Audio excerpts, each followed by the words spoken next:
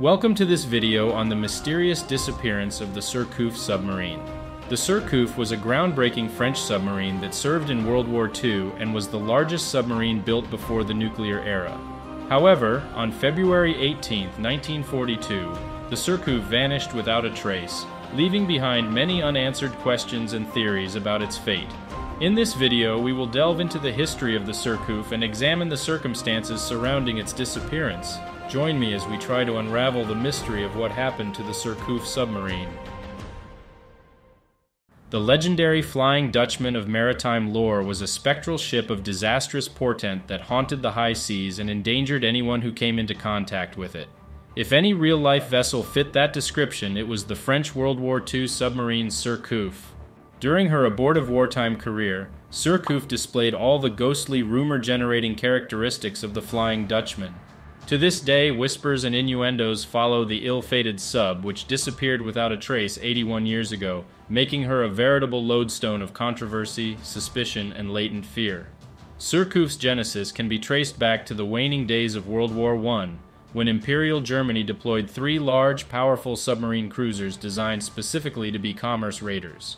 The 3 new submarines, designated U-139, U-140, and U-141, were armed with 2 5.9-inch deck guns mounted fore and aft of their conning towers.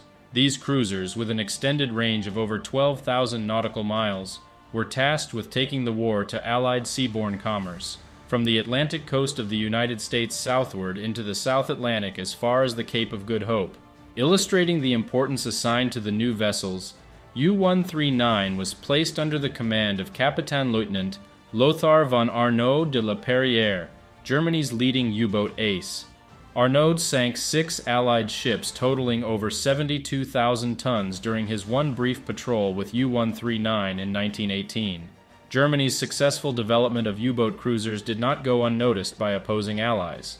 Great Britain, France, and the United States all were impressed by the apparent potential for the new weapon, and commenced developing similar vessels during the 1920s. But severe funding restrictions and improved defensive measures for merchant ships rendered the new concept less effective. By the late 1930s, submarine commerce raiders clearly had become obsolete, rendered ineffective by the implementation of enemy convoys that, acting in concert, could outgun and outspeed any submarine raider. By the outbreak of World War II in September 1939, the United States and Great Britain had curtailed or abandoned their submarine commerce raider programs, partly out of fear that Japan, the rising sea power in the Pacific, might emulate the weapon if it proved successful. The one maritime power that moved forward with development of a powerful submarine cruiser was France. After refusing to execute that part of the Washington Naval Treaty of 1922 that proposed the eventual abolition of submarine raiders, France began an aggressive construction program divided between ocean-going and coastal-type boats. Among the ocean-going submarines was Surcouf, the French Navy's first and only cruiser submarine designed specifically for open ocean surface raiding. Surcouf was begun in 1927 and eventually commissioned in May 1935, a lengthy period that was extended by continued revisions and additions to the sub's design and armament. When completed, Surcouf appeared to be a formidable vessel. She was the largest submarine in the world, displacing 3,404 tons submerged. She was 350 feet long, with a beam of over 29 feet, powered by 2 3,800 horsepower Sulzer diesel engines on the surface and 2 1,700 horsepower electric motors for undersea propulsion. Surcouf had a range of 10,000 nautical miles and carried a crew of 120 men. The most formidable aspect of the vessel was her armament. She mounted 2 8-inch guns in a twin turret located forward of the conning tower. Aft of the structure on deck was a watertight hangar containing a Besson ANF Meursault MB-411 Scout seaplane. The seaplane had 2 functions: to locate potential shipping targets over the horizon, and to spot the fall of shots from the submarine's guns after she commenced an attack. Surcouf carried 600 rounds of 8-inch ammunition for her 2 guns, plus a wide optical rangefinder mounted high enough above the sea to give a 7-mile horizon. The giant submarine also carried a 16-foot-long motorboat and an internal compartment designed to house up to 40 prisoners. Surcouf was equipped with 6 external torpedo tubes, none of which could be fired when submerged. 16 spare torpedoes also were carried. Fittingly, Surcouf was named after France's most famous privateer, Robert Surcouf. Classified as a common pirate by the British, Surcouf commanded the four-gun Creole during the 1793 war with Great Britain, capturing 4 British ships, breaking a blockade, and becoming a national hero. Obtaining an official letter of marque from the revolutionary government, Surcouf took over the 18-gun Clarice, from which he captured 6 ships in the South Atlantic and the Indian Ocean. Switching to the 18-gun Confiance, he captured 9 more British merchant ships, including the 38-gun Kent with a crew of nearly 400 men, plus a company of naval riflemen. This action made Surcouf a living legend in France and a public enemy in England, with a posted reward of 5 million francs for his capture. Named a baron of the empire by Napoleon in 1809, Surcouf lived out his life on the island of Mauritius, where he became a prosperous shipowner and merchant. After her commissioning in 1935, Surcouf was stationed at Brest, a French submarine base with open access to the Atlantic Ocean. For the next 4 years, Surcouf operated sporadically in the Atlantic and Mediterranean, spending the vast majority of her at-sea time on the surface. Although she remained the world's largest submarine, Surcouf revealed several serious problems in design and safety. The boat was cumbersome, rolling alarmingly in heavy seas, and her diesel engines were unreliable. She also leaked continuously through and around the gun turrets. Most serious was her slow diving time, which required 4 or 5 times as long to submerge to periscope depth as smaller, conventional submarines. Lacking radar, Surcouf was vulnerable to attacks from the air. With the fall of France to Nazi Germany in June 1940, Surcouf's crew faced a confusing political situation. Many crewmen had divergent loyalties, and all feared that their families or friends remaining in France might be badly treated by the occupying Germans if Surcouf threw in with the Royal Navy. Her crew members might also be treated as traitors when they returned to France, which now had a collaborationist government based at Vichy. On June 15th, Surcouf's commanding officer, Captain Paul Martin, was warned that Brest would be captured by the Germans within 3 days. Acting promptly, Martin sailed Surcouf toward the British naval base at Plymouth, docking 5 days later alongside the French battleship Paris. After an incident with British boarders, Surcouf's crew was given the option of repatriation to France or returning to their submarine under the aegis of the new Free French Navy. Only 16 officers and men opted to serve aboard Surcouf. Captain Martin chose repatriation.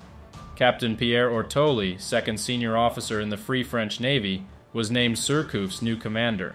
His executive officer was Lieutenant Commander Louis Blaison, a holdover from the former crew. The remainder of the sub's new crew was recruited from French naval officers and sailors stranded in England, many of whom, like Ortoli himself, had little or no prior training in submarines. The question arose in the British Admiralty of what to do with Surcouf. Initially, the submarine was the responsibility of the Royal Navy Vice Admiral Max Horton, who was the Navy's flag officer for submarines.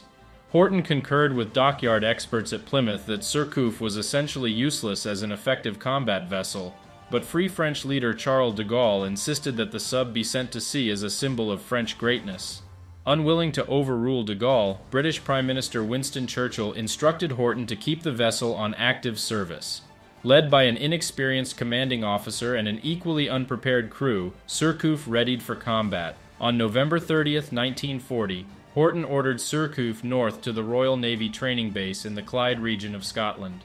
Surcouf spent less than 2 weeks training, insufficient time for a ship burdened by 8 months of enforced idleness and an essentially novice crew and commander.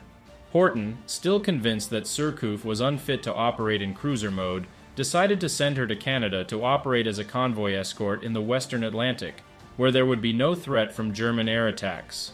Surcouf duly departed Clyde for Halifax, Nova Scotia on February 19, 1941, arriving 6 days behind schedule and spending nearly a month in port for additional repairs. Ortoli exacerbated tensions between the crew and their hosts by forcing the men to live on board their crowded submarine while in port, sparking rumors of aloofness about the crew. Surcouf finally joined an easterly-bound convoy on April 1st as an escort vessel. The ship became a target for malicious rumors among other sailors, who suggested that she was more a threat than a protective escort. Horton eventually ordered Surcouf to break away from the convoy and proceed to Devonport Naval Yard at Plymouth. German warplanes attacked Plymouth soon afterward, and Surcouf suffered 1 man killed and 6 injured. The Besson floatplane and motorboat were damaged and removed from the submarine, never to return. Surcouf's crew, still forced to live in crowded conditions aboard ship, became even more divided and depressed by events. Still confronted with the task of creating a viable mission for the submarine, Horton decided to send Surcouf to the South Atlantic, a region largely devoid of hostile enemy aircraft, but one in which German surface raiders were sinking Allied merchant ships. He reasoned that Surcouf might actually sink one of the raiders with her superior firepower, thus quelling rumors about her mixed loyalty.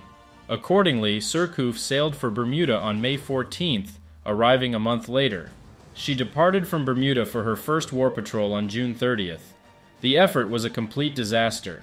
3 major electrical failures ensued aboard ship, compounded by a fire in the switchgear room and an incomprehensible dive with the conning tower hatch improperly closed, which resulted in flooding and the release of chlorine gas within the pressure hull.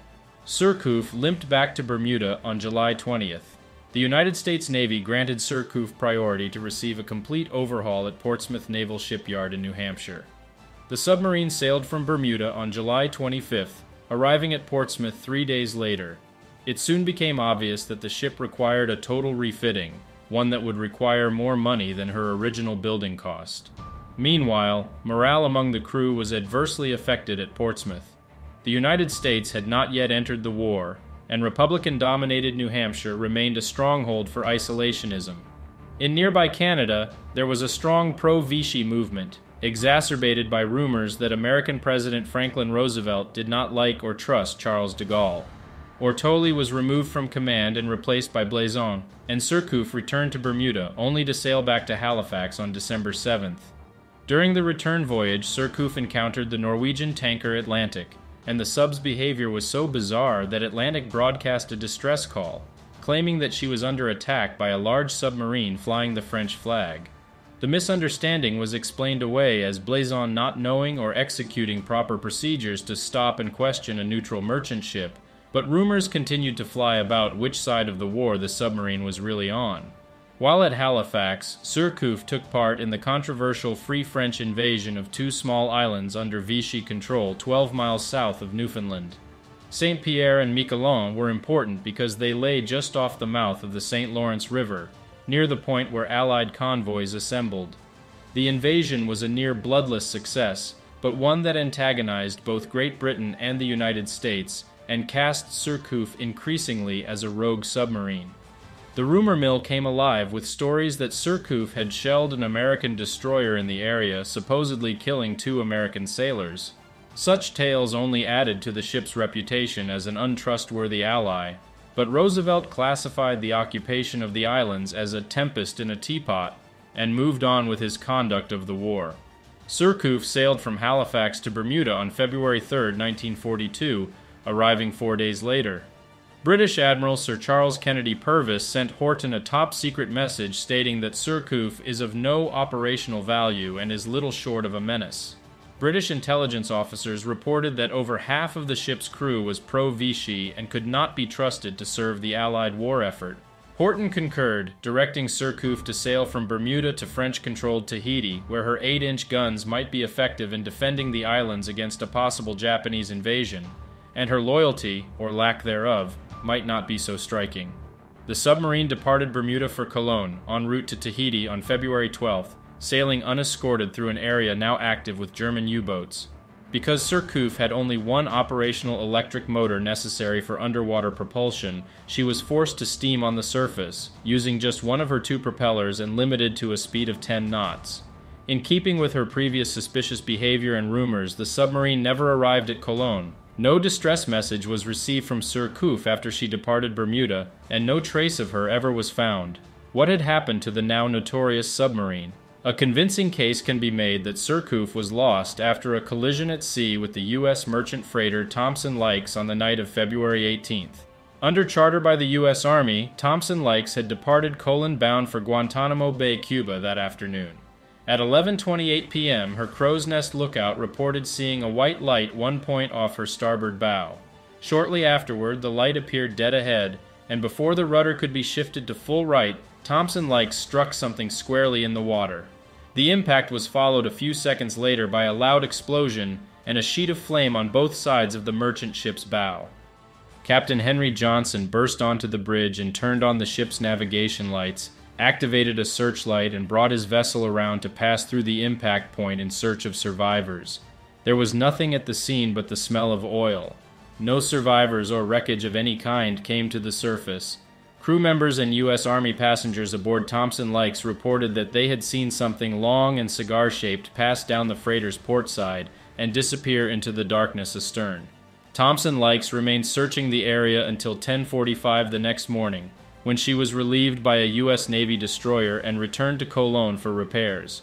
A subsequent Coast Guard inquiry concluded that the collision between Thompson Lykes and the unknown other vessel was purely accidental, asserting that the collision was caused by the operation of two vessels on intersecting courses, without lights due to the exigencies of war. Unsurprisingly, Surcouf's mysterious disappearance fueled rumors that the sub had been deliberately sunk by the British or Americans. Such tales rested on the premise that the Surcouf's crew was loyal to the Vichy government and had taken over the ship during or after her last stop in Bermuda. One variation on the theory alleged that at least one of Surcouf's officers was a Nazi submariner, fluent in French, who had infiltrated the submarine during her recruiting efforts in Great Britain. The British supposedly became privy to the situation and placed two mines on the exterior of Surcouf's hull, set to detonate in deep water. A still unexplained letter from FBI Director J. Edgar Hoover to the Director of Naval Intelligence in Washington, dated March 12, 1942, asserted that according to a highly confidential source, Surcouf had been sunk off the island of Martinique on March 3rd. Speculation continued to run rampant on Bermuda and elsewhere following Surcouf's disappearance. One rumor asserted that Surcouf had attempted to torpedo the huge Allied troop carrier Queen Mary as she departed Boston. According to another tale, the sub was observed refueling a German U-boat and was promptly sunk by the American experimental submarines Marlin and Mackerel, or by a Coast Guard blimp. Further departing from the realm of reality, other tales asserted that Surcouf was lost in the infamous Bermuda Triangle, or sunk in Long Island Sound while carrying a huge cargo of French government gold in her large prisoner compound. Famed French aquanaut Jacques Cousteau was said to have located and dived on the wreck site in 1967, but he remained unaccountably silent about his findings.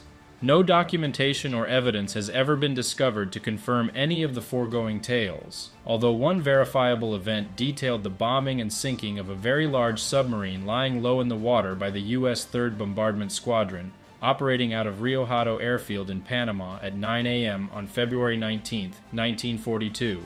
Coming one day after Thompson Lykes had collided with an unidentified vessel at sea, the bombed submarine conceivably could have been the mortally damaged Surcouf.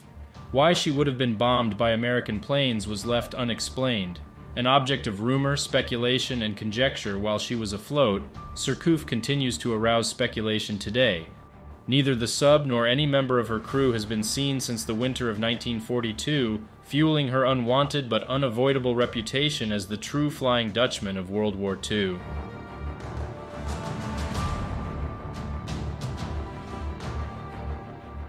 Thanks for watching. Remember to like and subscribe. See you soon.